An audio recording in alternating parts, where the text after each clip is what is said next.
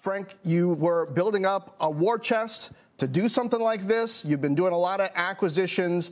Now you've done this one. This one, to me, is kind of paradigm shifting. You're bringing on Max Schaefer, who's got quite a track record in this era of gaming.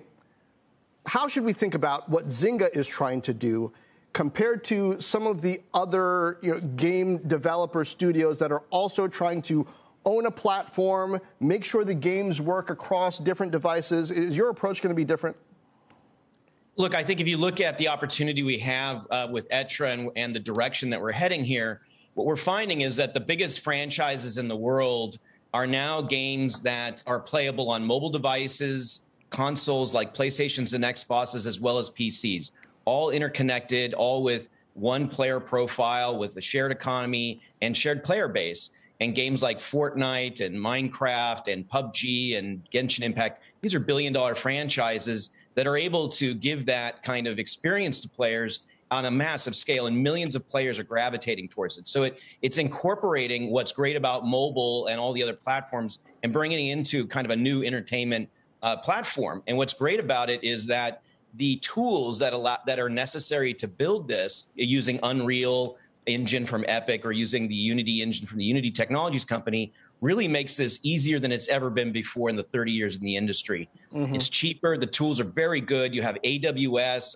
as a back-end device. And then you also have 5G infrastructure growing very fast, which is making the mobile games very performant against the traditional high-performance consoles and PCs. So it's really been a really rare time that you've ever seen so many technologies come together to create such a market opportunity. And from our perspective, being a world-leading mobile publisher, we saw the opportunity to take some of our brands like Star Wars and some of the games that we make inside our portfolio that appeal to players on consoles and as well PCs, and bring it together with our mobile players. And that's really the strategy. But Frank, what is going to happen with distribution? Because that, to me, has been one of the most confounding things that's evolved over the past 10 to 15 years. I mean, Zynga got its start really distributing through Facebook, which was very different.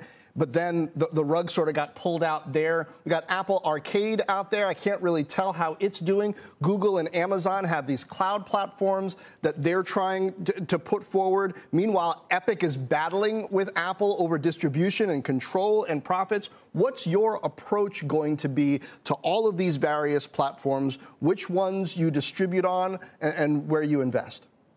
Frankly, it's never been a better time to be a software developer because of so many viable platforms. First and foremost, you need to be platform agnostic. You need to be able to go anywhere you need to find audience, and that you can make great games and be able to execute. And there are so many platforms, whether it's Google, Apple, Sony, Microsoft, the PC platforms where you have Epic and Unreal running, or Steam running some great stores. So from our perspective, the first place we start is we want to make games that can work across multiple platforms at once. We want them to be global games.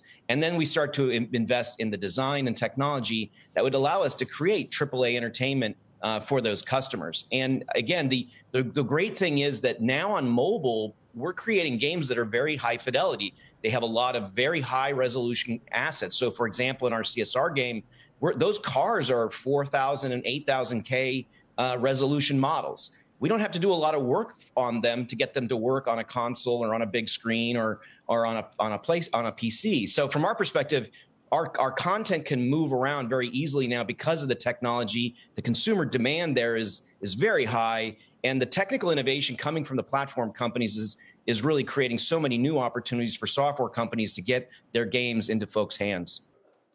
Shepard Smith here. Thanks for watching CNBC on YouTube.